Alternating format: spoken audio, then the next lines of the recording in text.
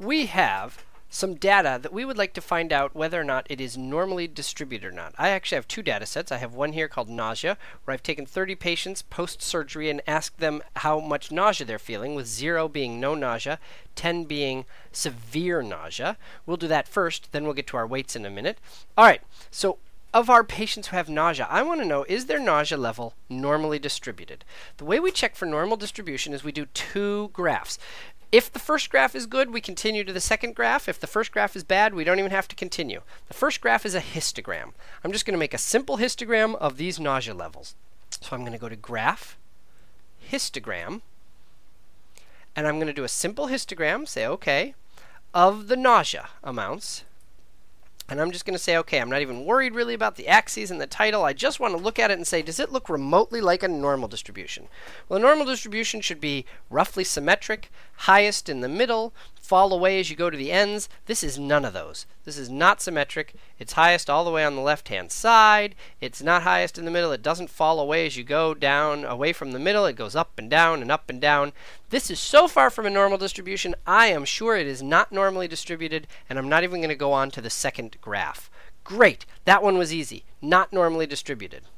Let's deal with the weights. Here I have the weights of 120 men, and I would like to know, are the weights normally distributed? So start the same way. I'm going to make a histogram.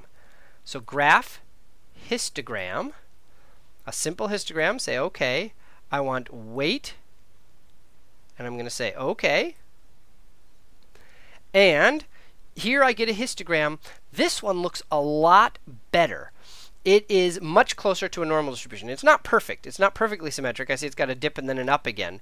But it is highest, closest to the middle. It's roughly symmetric. I'm not looking for perfection in a histogram because real data is rarely perfect. But I'm looking for it to be close. You guys would agree that that last one, well, let's look at it again. Oh, I lost it. I'll have to find it. Here it is.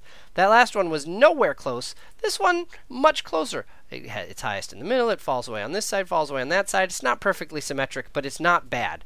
That's pretty close. So I'm going to go on to the second graph. The second graph is called a normal quantile plot. In Minitab, it's called a probability plot. So I'm going to go to Graph, Probability plot. The reason it's called a probability plot in Minitab is it doesn't just have to be a normal distribution. It can be done for many distributions. We're only going to use it for a normal distribution. So I want just a single probability plot.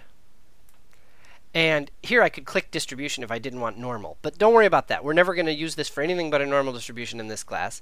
So I'm just going to tell it I want to graph weight. And I'm going to say OK. And it's going to make a graph for me.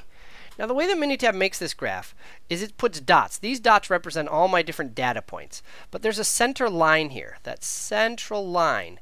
Ideally, if all my dots were exactly on that central line, I would have a perfect normal distribution.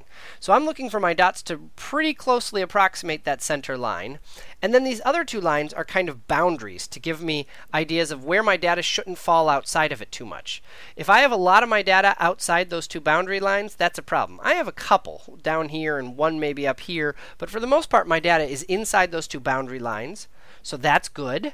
This could be normal. It's pretty close to this. That's good. To that center line. That's good. The other thing I want to look for is any other pattern. If it had a wavy pattern, like water waves, it went up and down and up and down and up and down, that'd be bad. Or if it had a huge curve to it, that would be bad. If it had any pattern other than about a line, that would be bad. But here I don't really see any pattern other than a line. Most of my data points are within the two boundaries. I would say, yeah, there's a good chance that this is normally distributed. I would believe this is normally distributed data.